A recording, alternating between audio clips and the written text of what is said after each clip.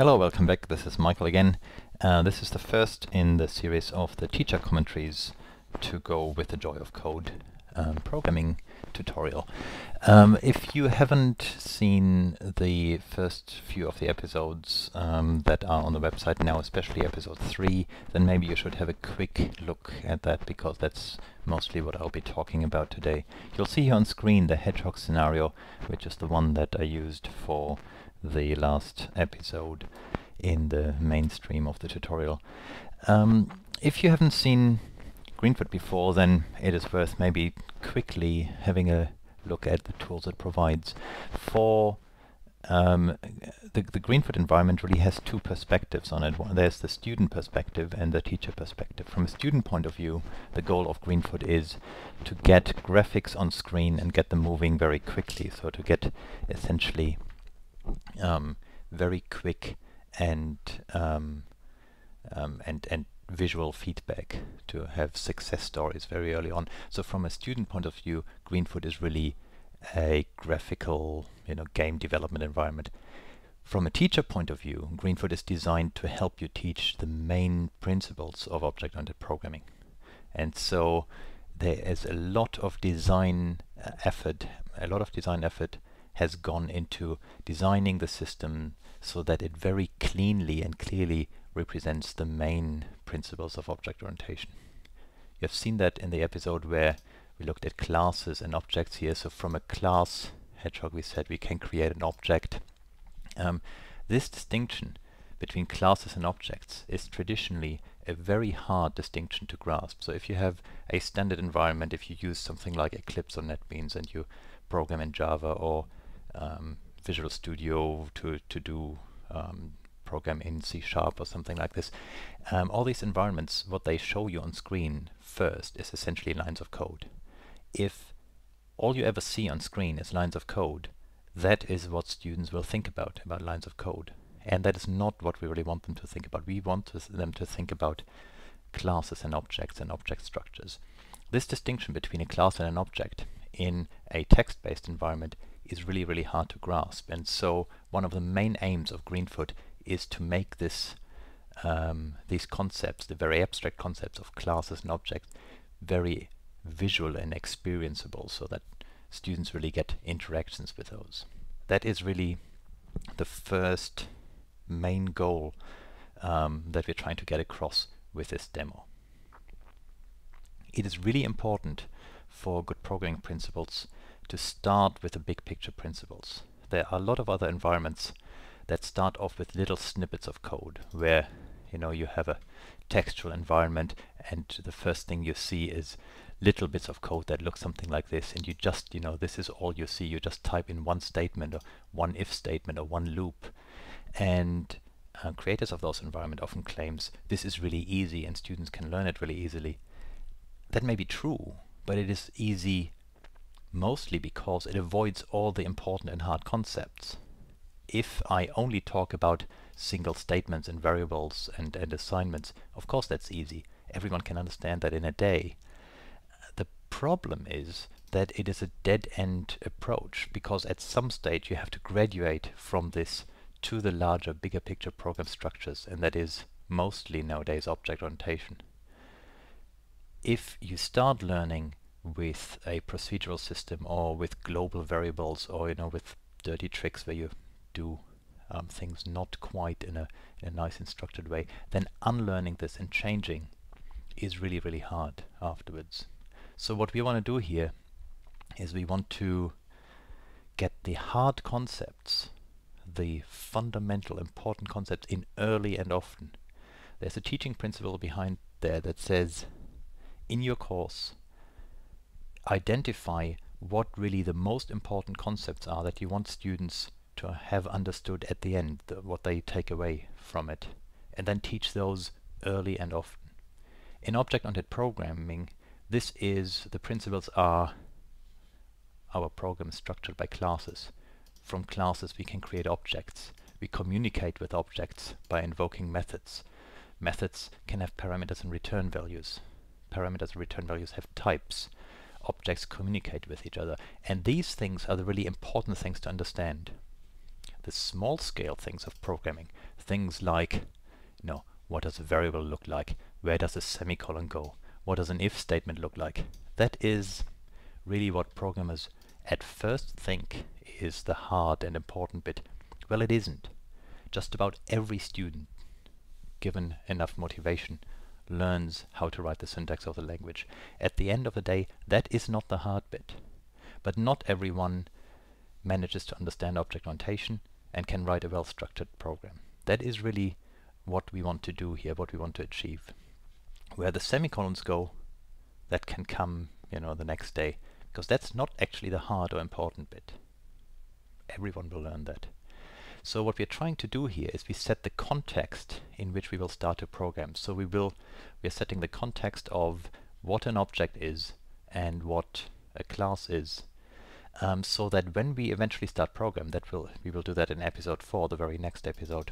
So when we actually open the editor and we'll start writing code, when we start to write code, we are doing this in the context of changing or implementing the behavior of an object.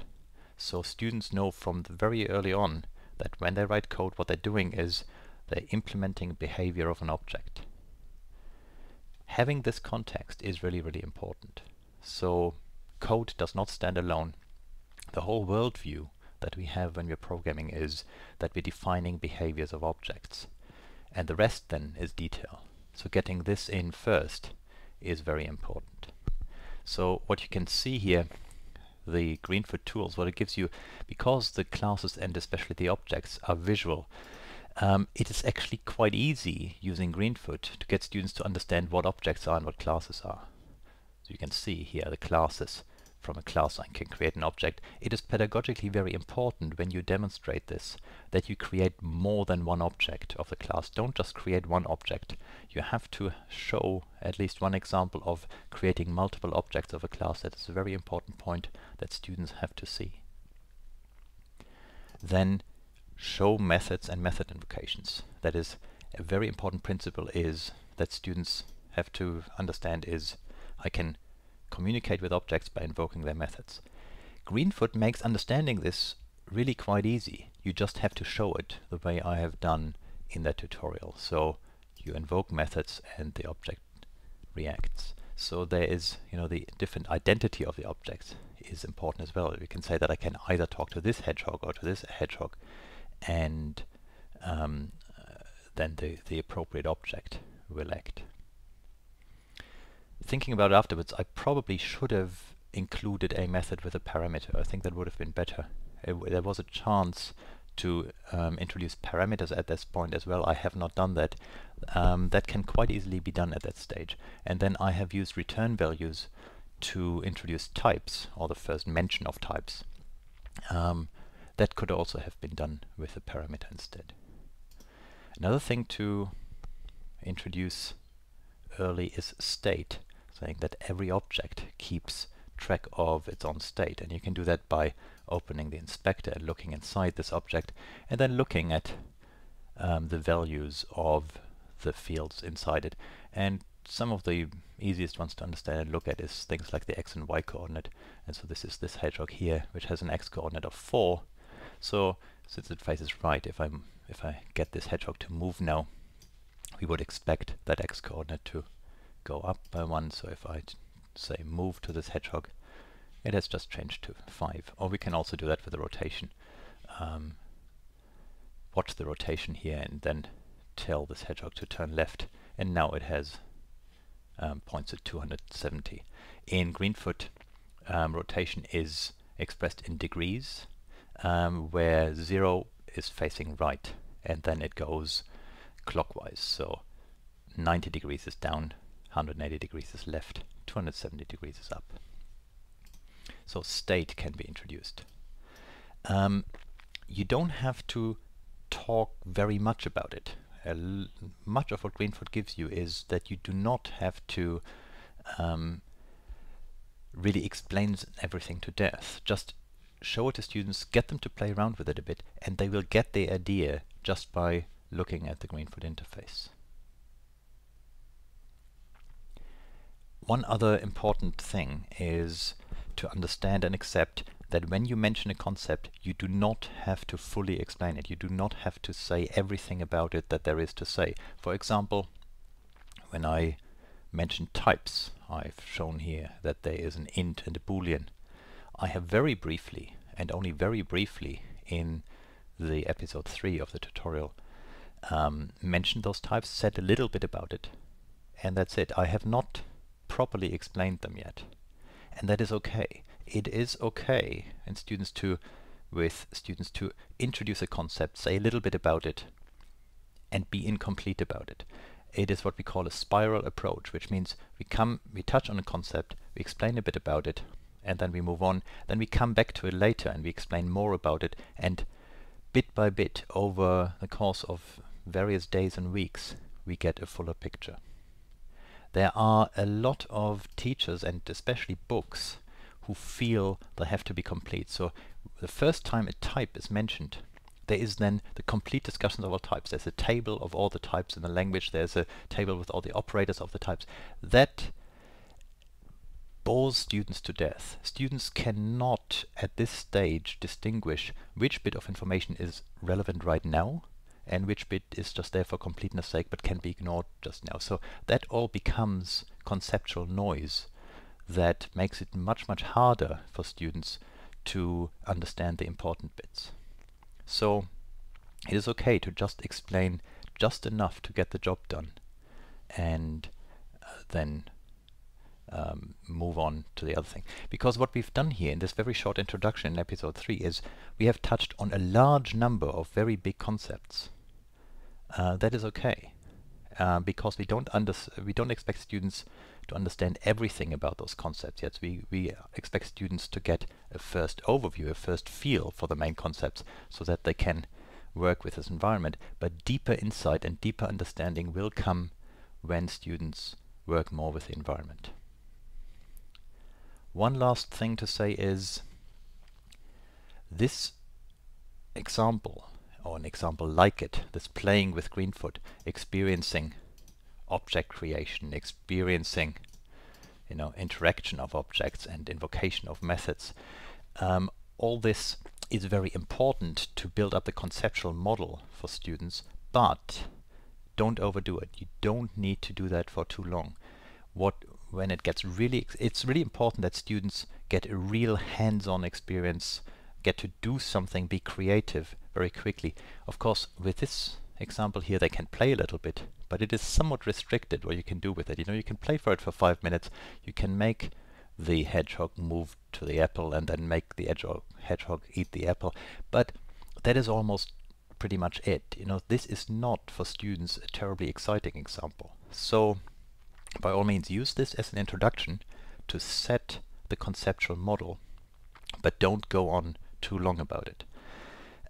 If you are in a classroom where students can actually do something, I would do this for 15 or 20 minutes and then move on to actually writing code.